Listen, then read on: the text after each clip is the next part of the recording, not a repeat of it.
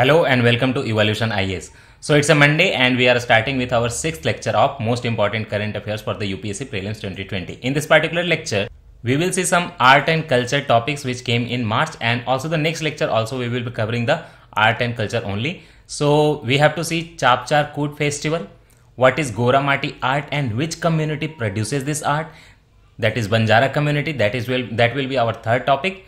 Then we will go to Lalit Kala Academy Awards 2020 and also deal with what is Lalit Kala Academy and when was it created, how was it created. Then we will see the Nowroz festival, which is also part of your medieval history topic. So the first topic is Chapchar Koot. You know, the Mizoram and many other northeast tribes still are involved in jhum cultivation. They clear the forest and then they saw their crops there and then they harvest it. So that is called jhum cultivation, that is slash and burn. Or you can simply say jungle clearing, right? Because they are cutting the trees from jungle and then they are going on the same land for the agriculture. So when it will be celebrated, can you guess? Obviously in the spring season. So it is celebrated during March after the jhum operation is completed. That first you clear the jungle, that is called jhum operation. Then you are going for the agriculture. So once the jungle is cleared, that is called jhum operation. This celebration is done. So you know, in the northeast there are many bamboo forests. So Chapchar Koot is named after bamboo that has been cut and drying. This Chapchar Koot means bamboo that has been cut from the jungles and is drying, and now we will go for the agriculture. So this is an agricultural festival, right? Just before planting you cleared the jungle, celebrate Chapchar Koot, and then you go for planting. So what happens, many tribes of the northeast, Mizoram only, many tribes of the Mizoram come together, festival is celebrated, they will produce art, handicraft, concerts will be there, music, dance, everything, flower shows, and many cuisines also are displayed there. And that is how this celebration of this festival is coming together of many tribes in Mizoram for this Chapchar Koot. Different tribes of Mizoram come together. So many things is celebrated together. That means there will be various aspects of it. Now we will discuss that. See, many folk dance and music shows are conducted. One dance is Cherao dance. Can you see these bamboos? See, these men are handling the bamboos. They are tapping the bamboos and creating a rhythm. According to that tapping and rhythm, these women dance over there and they don't have to touch these bamboos. They dance in the empty spaces in between. That is the Cherao festival, or you can say that is the Cherao dance. Second thing displayed here is Chehilam. Chehilam is a community dance again. Just like Cherao, you can see the women and men both are involved. In fact, in Northeast, most of the festival, almost all the festivals, men and women both participate together. Chehilam is also a community dance performed by both men and women. Details are not required here. Cherao was very famous, very important. That's why I told you the details. Then third thing is Solakia. Solakia is a war dance or martial art dance that is performed by both women and men again. So you see, Solakia being a war dance also, the male and female both come together and perform this dance. And the last one is Kualam. Kualam is a welcome dance for guests during community festival. So there are various types. So some people will take this responsibility of performing Kualam dance, and that will be for the welcome of the guests who are coming in this community festivities. Okay. Our second topic is Goramati art. Goramati art is created by Banjara community of rural Maharashtra, and recently it was much in news because our minister spoke about it, Vijaya Pawar, who also belongs from Maharashtra. This is a handicraft art. Can you see these arts? Okay, this is about Goramati art. But what is important more is that what is Banjara community which produces this art. So Banjara community, first of all, break this word, Banjara, okay? Ban and Jara. So this word is derived from Vanai, meaning to trade. Vanai, Banya, these words are related to trade. Previously in the medieval times, this community, Banjara community, used to trade, and they were like nomads. They used to go from this village to that village, and they used to port the objects from here and there, and that is how they used to trade. So Vanai community, that is why they used to trade. So that's how comes the word part ban. And then Jara means to travel, because they used to travel and trade. That is why they are called Banjara community. So that is how we can call them sometimes gypsies also. It is a nomadic tribe, always on the move, and they were used to transport, I told you that they used to transport subjects and objects from here and there. That is why they used to hold the vital supply chain for villages in that time. But with changing time, there are no nomads in Banjara community almost. They have settled, and British tried to settle them very hard and also tried to snatch their land for plantation cultivation. And these tribes very fiercely resisted British attempts to seize their lands. So what did the British do? British do in 1871, Banjara and several other tribes were brought under the Criminal Tribes Act, that is part of our history.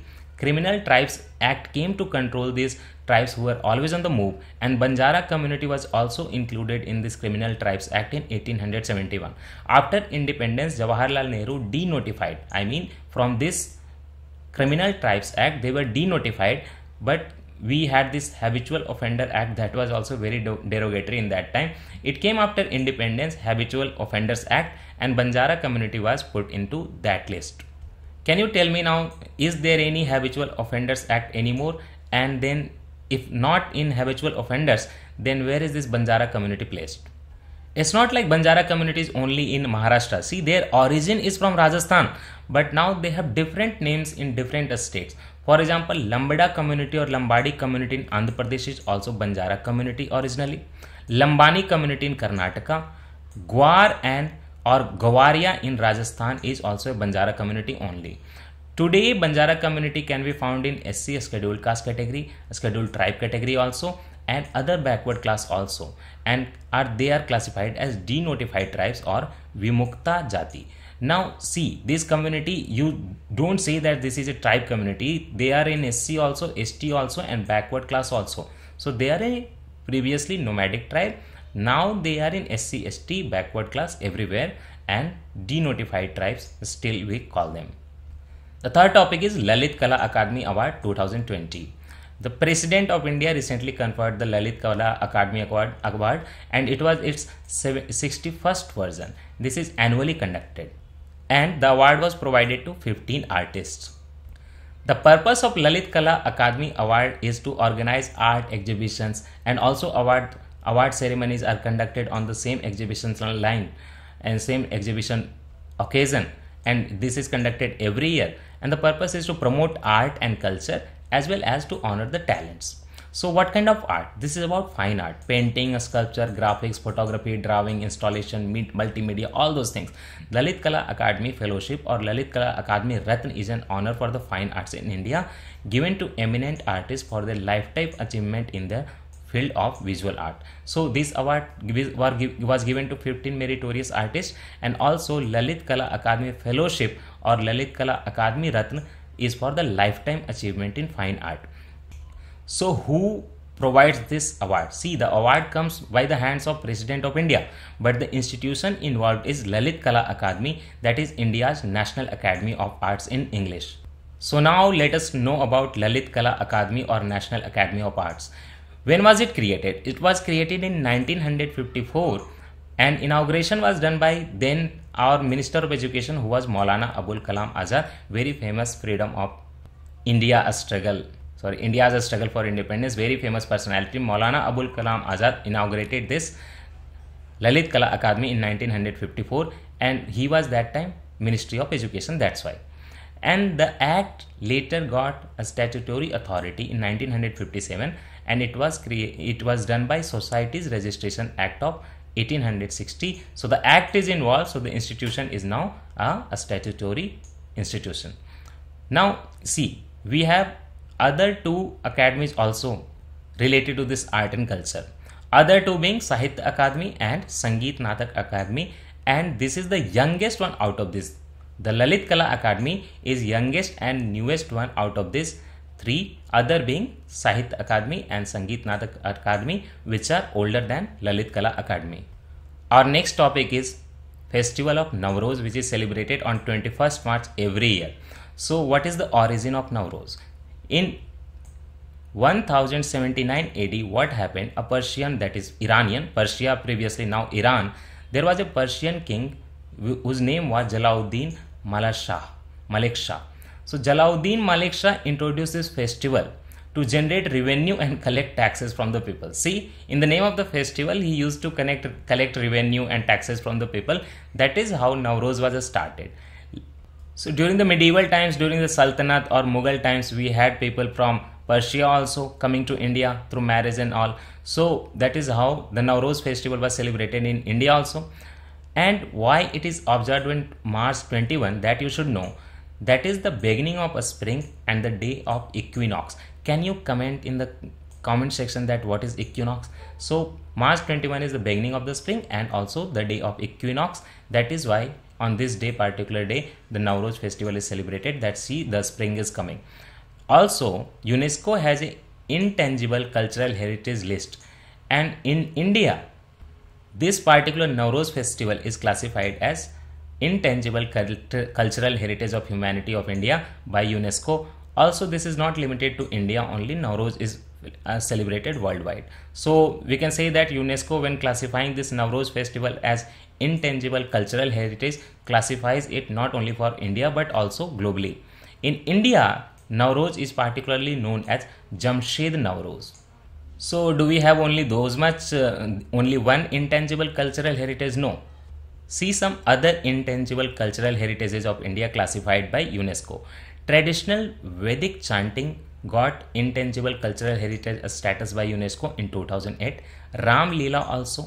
Kuttiyam dance. Kuttiyam dance is a Sanskrit theatre of the South India that also got intangible cultural heritage status. Ramman is a religious festival and ritual theatre of Garhwal Himalayas. It got in 2009. Then comes Mudiyettu. Mudiyettu is a dance of Kerala, dance and drama, everything. And then comes Kalbelia, folk songs and dance of Rajasthan. The black clad women dancing with so many matkas, that is called Kalbelia of Rajasthan. Chhau dance, Jharkhand, Odisha and Bengal.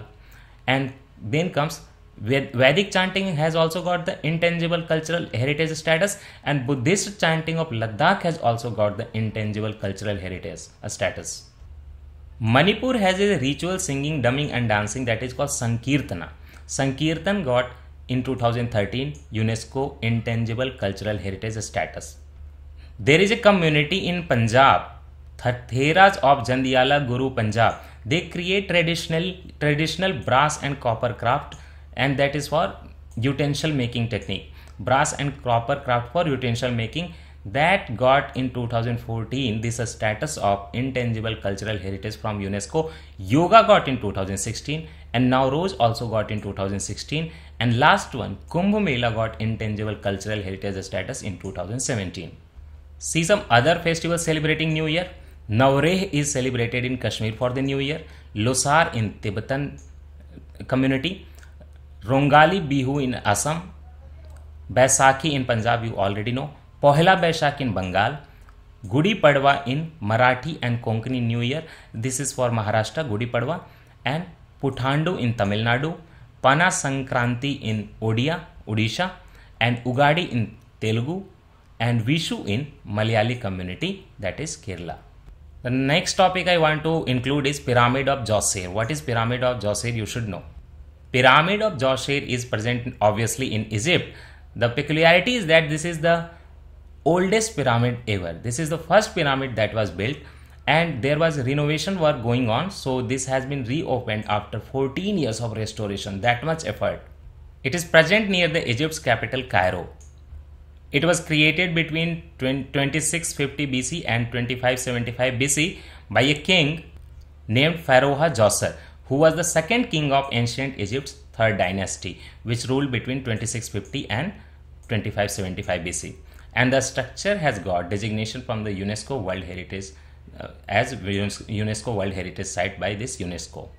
Also, Government of India has submitted 2 nominations for UNESCO World Heritage Site, and one is Dholavira. Dholavira you already know, a Harappan city present in Gujarat. And second is Monuments and Forts of Deccan Sultanate in Maharashtra Karnataka region for inclusion in the World Heritage List of the year 2020. Let us see which is accepted or not. So now let us talk about these 2 locations. One is Dholavira, that is a Harappan city. See, Dholavira was created in mature Harappan phase and it is present in Rann of Kutch, Gujarat. It was excavated in 1985, very late after the independence of India, by R.S. Bist, a very famous archaeologist. Dholavira is particularly famous for efficient water conservation system, other crisscross structure and street pattern that is present in every Indus Valley civilization location. This particular Dholavira is very famous for efficient water conservation system.